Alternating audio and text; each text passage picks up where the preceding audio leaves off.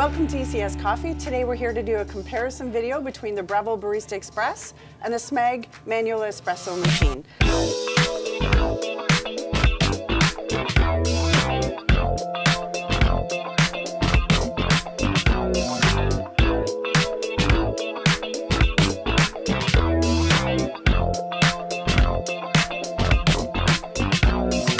They're both quite comparable in size and functionality.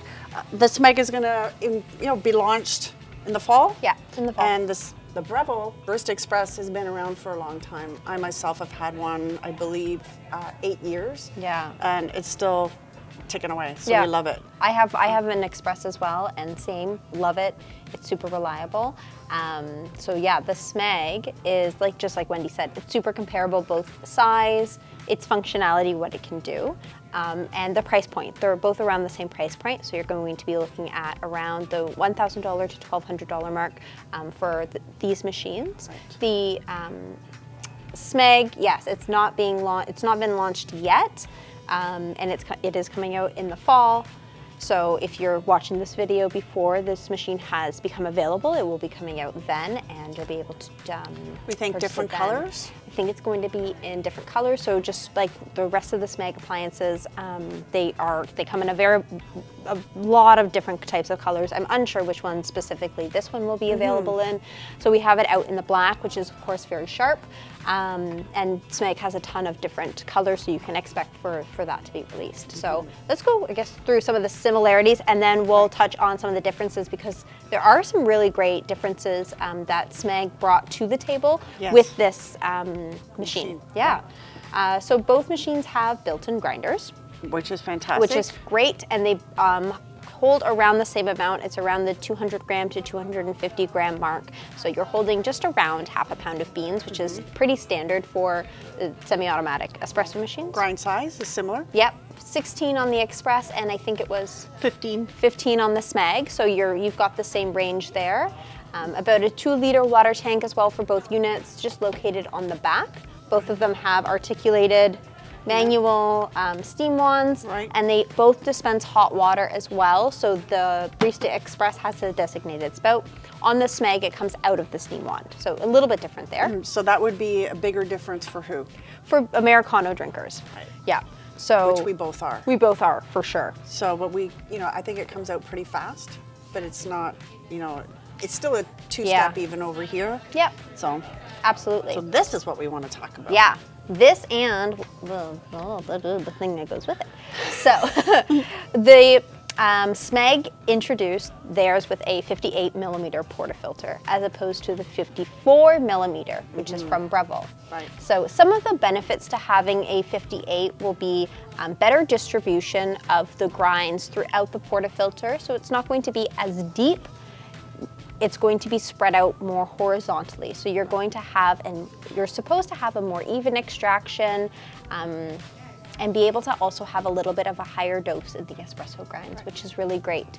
A 58 is what you will use on a more professional style machine as well, so it's really nice that they introduced that into their unit. The portafilter itself as well is really it's got a good weight to it, which we always like. Yeah, we do like that a lot. The same with the tamper. Yeah.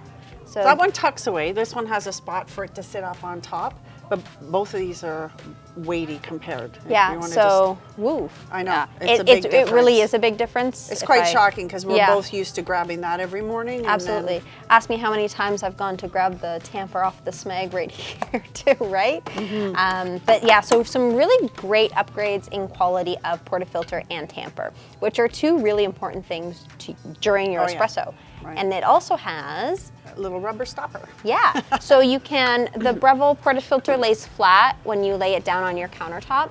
The Smeg one doesn't lay completely flat. However, if you were tamping, you have the rubber on the back, so you can put it on the corner of your countertop, and it's not going to damage the countertop at all. And then press down. And then you can press down, and it'll help to keep it level. I'm so used to doing it flat. I know, me too. Me too. Do you want to give it a try? Absolutely. Do we want to give them both a try? Yeah, so let's grind. Both of these machines are dialed in. I'm used to just it's slipping it in a little bit So differently. on the Smeg, you have single shot dose, double shot dose, single shot button, and double shot button.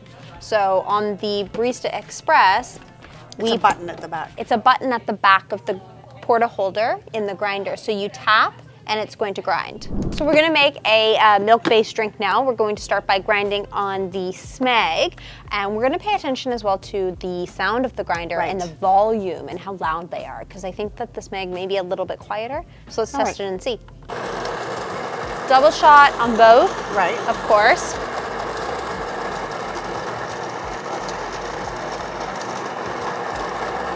So I think that's about good there.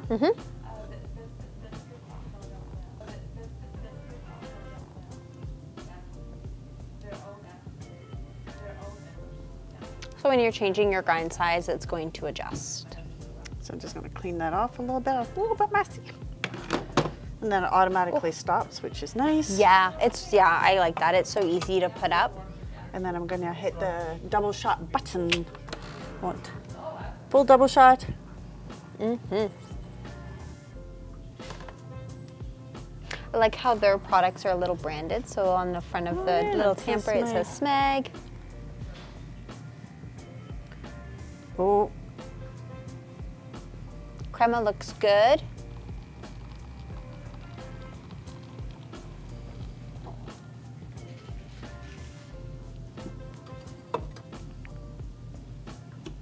Too much crema?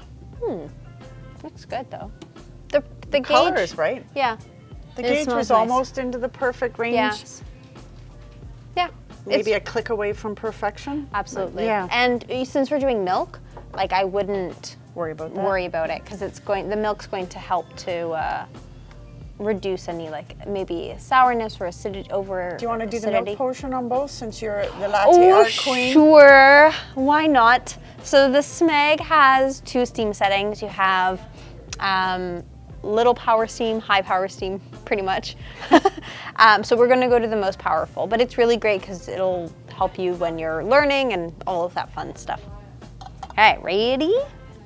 The last time I used it, I went right for full power. Yeah, yeah, it's powerful, but it's found it really easy to do nice fluffy foam. I just haven't had much practice with latte art because I'm mostly drinking Americanos. Yeah. So the Smeg has a dual thermoblock heater, so that means you can't brew and steam at the same time, but it will switch over to the steam heat very fast. What, 15, 20 seconds-ish? Less. Less than that? Yeah. It should be almost instantaneous. So I know with my Breville, it was about 25. Yes. Yeah, so the Breville also has a thermoblock heater. It's a thermocoil heater. And it does take, around the 25 to 30 second mark to heat up for your milk from your coffee.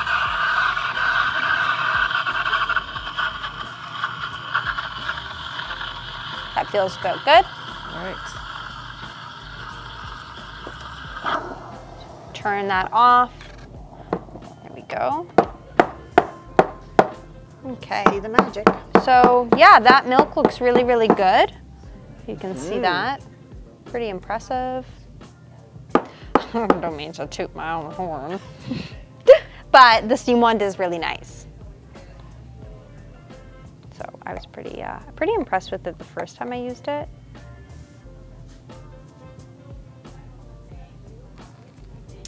Just a little baby heart. Just a teeny little one. So yeah, flat white, smooth steam. The milk heated up fast, and the steam wand was, the pressure was really nice as well. I like that you have the 2 options. That's really good. Yeah, and using using the lower power on the Smeg as well is good if you're doing like a cortado, something that's a little bit lower in heat, or you're steaming a smaller amount, because it won't overpower it. It won't heat up too fast. You'll be able to keep up with the heating. That's good information. Yeah. Really, really great. All right, so now we'll go over to the Breville and we'll make the same or similar beverage. Will you do the honors? I can press it. You can. There we go. So the Smeg was a little bit quieter, I think. Yeah. Yeah, just a little bit though. Yeah. Both of them are going to be noisy because it's So I'm amazed how much I don't hear it when somebody else is making it in the house anymore. If I'm upstairs I sleeping, totally tune it out. You do tune it out after a while. You get so used to the noise that, yeah, you just don't even hear it. Same with the smell, actually. I can't smell the freshly roasted or freshly ground coffee as much as I used to be able to, since we're in it so much. So we have the black mat added to this. Yes. Yeah, that's just an extra add-on. accessory, yeah. We do sell quite a few accessories here at ECS Coffee for the Breville. Yeah, we do. There's tons of them, bottomless portafilters, tamping mats, wheels, a bunch of really fun stuff to make your espresso brewing a little bit nicer. Tools. WDT tools. Distributor tampers. Yeah, lots of fun stuff. Yeah, and those guys are nice because they're weighted. So double shot, double button, there we go.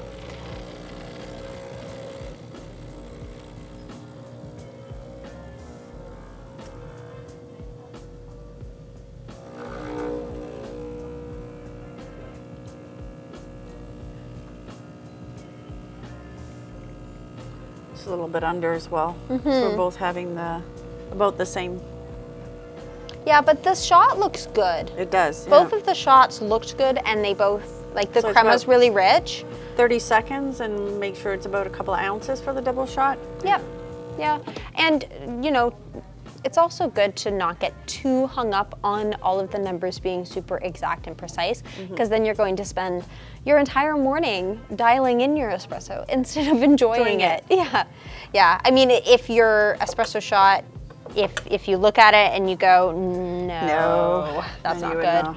But this smells nice. Yeah, it is. Yeah. Yeah. Okay. So we'll do some steaming for this one as well. So on the Breville, unlike the Smeg, it is going to take a little bit to heat up. So first we're going to just turn the steam wand on and let it heat up. And then when I put my jug in, it'll be ready for me to go. It spits out a little bit of water and then it moves on to the steam. I noticed that. Exactly. Yeah. So I guess we'll have to soak this one because it's baked on milk. Oh yeah. Pretty quick. It's the sugars in the milk, right? It is, yeah. So it's not an insulated wand then. So with the Breville, I just turned it off since it does take a little bit to heat up, and I'm just going to turn the wand back on and we'll be ready to go. So just one power for this one? Yeah, just the one. Breville does have machines that have more powerful steaming wands. However, I find that this steam wand is good. Like, I don't have any complaints about it. They both also have just one hole for steaming too. Okay. As opposed to maybe having 3 or something like that. Yeah. Yeah.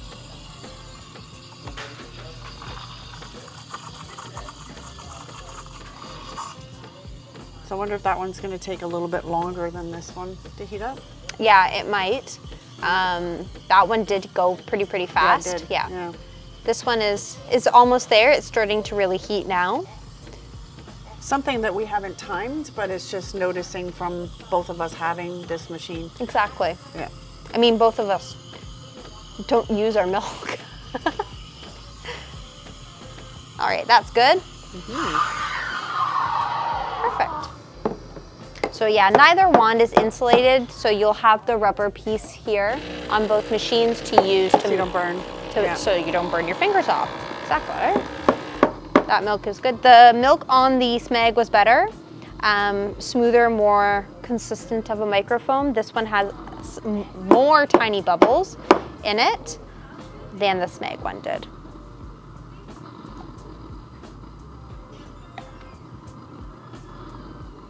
You're not going to give me a lovely heart. Ooh. Oh, look at that. It's a little wiggly. That's okay though. Yeah, I mean, very comparable for sure. It smells really good. Yeah. All right. Yeah. Should I taste it? Yeah, give it a little taste. Yeah. When it all comes together, it's delicious. It's milk. It's hot milk and espresso. Yeah, it's lovely. I would definitely say though, with this, if your end goal is like something like latte art and you're looking between the two, the Smeg would get you there faster. The Smeg steam wand the power behind it is more similar to the Barista Pro. And in terms of the distribution, yeah, you think that's a little bit better tasting, or is? I mean, from my own experience, I can get really good shots off of a 54 millimeter. Yeah. And I can get really good shots off of a 58. It all depends on your skill level as well. I don't think that it's not a make or break for me. Yeah, okay. Yeah. I've always had the 54 at home, and I've always loved my coffee from home. Exactly. So. You're not going to be disappointed with a 54 millimeter portafilter. If you are after the 58 and you want something that has a built-in grinder, then the Smeg is a really good option. I don't think that we don't have a machine that is a semi-auto like this that has the built-in grinder and has a 58 millimeter portafilter. So it's nice to combine those two aspects of it. I like the Smeg simple design, and the Breville has a very similar design. Both of them are very easy to use. Built-in grinders, they'll require the same cleaning functions.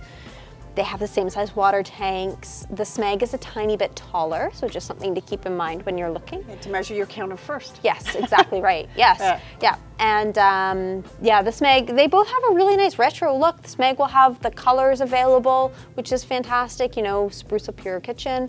And the Breville is tried and true. We know it. We know it. We've had it for a long time, available as a demo. And then we also both personally have the machine at home, so we're very familiar with it. We both love it. So yeah, exactly. I do like the Smeg though. I think that it offers some stuff where it's kind of filling in some gaps with the 58 and the nice tamper, which is really, really fantastic. You have to pay extra for it, yeah. Yeah, and then those are things that aren't going to necessarily, those by themselves won't make your espresso better. No. But it'll improve your experience, and it's little extra add-ons that you don't have to purchase afterwards, which is always nice. So same amount of warranty too, 1-year warranty through manufacturer. And other than that, they're pretty similar units, which is great. So yeah. Your own barista at home. Just a little bit work dialing it in and frothing your milk, and then you'll be good to go. Absolutely. Yeah, and both the machines, they're since they have the grinders on board, it's easier to dial them in. And once you get it dialed in, as long as you stick with your same bean, then you're going to be back to back. You're good. Yeah. You're all good. Yeah, so really great. Yeah. Both great machines, like both machines. Yeah, don't necessarily have a favorite, so. Yeah. Thanks for joining us today. If you liked our video, make sure to hit that subscribe button to stay up to date with us and give us a thumbs up. Follow us on all of our social media channels just right here, and check out our blog that you can access on our website. We have some awesome coffee knowledge content on there for you to read through, learn about, and all of that fun stuff. So we'll see you next time. Bye-bye.